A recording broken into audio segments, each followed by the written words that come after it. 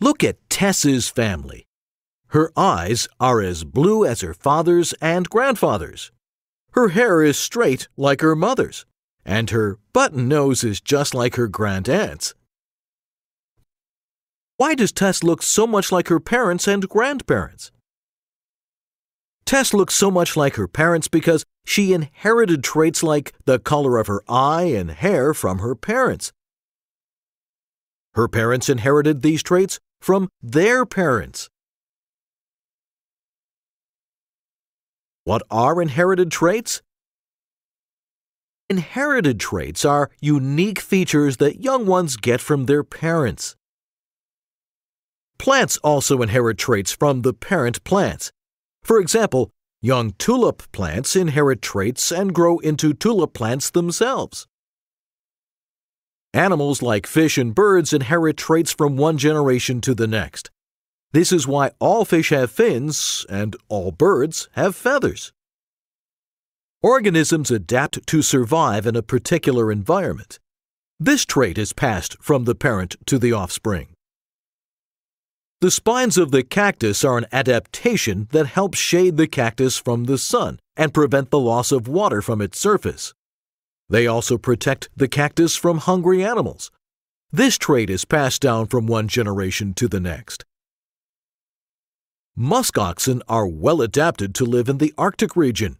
They have 2 layers of fur that protect them from the extreme cold climate. A muskox's large, hard hooves break icy surfaces of water bodies to drink the water below. Their hooves are another example of adaptation. Look at this ptarmigan bird in summer and in winter. Yes, it's the same bird. The ptarmigan lives in the cold Arctic and has adapted by changing the color of its feathers from brown to white based on the season. Changing the color of its feathers from brown to white helps the bird blend into its surroundings and keeps it hidden from other animals. This is the spots on a leopard, the stripes on a zebra, the smelly spray of a skunk, and the long neck of a giraffe are all inherited traits. Hola, yo hablo español? Tess is learning to speak Spanish from her parents. She couldn't speak Spanish as a baby. Not all behavior is inherited. Some of it is learned by interacting with parents and others while growing up. We learn how to swim or ride a horse. We are not born with these skills. They have to be taught. Animals, too, learn from their parents.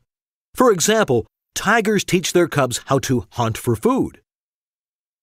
These chimpanzees learned how to crack open nuts by using rocks.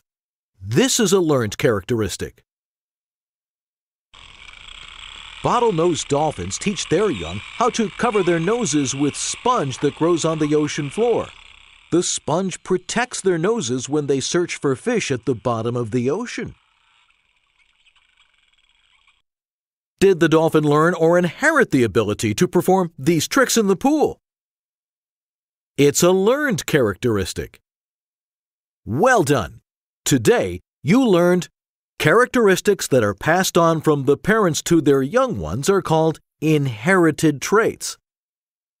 Not all characteristics are inherited. Some characteristics have to be learned. Characteristics that are learned or acquired are called learned characteristics.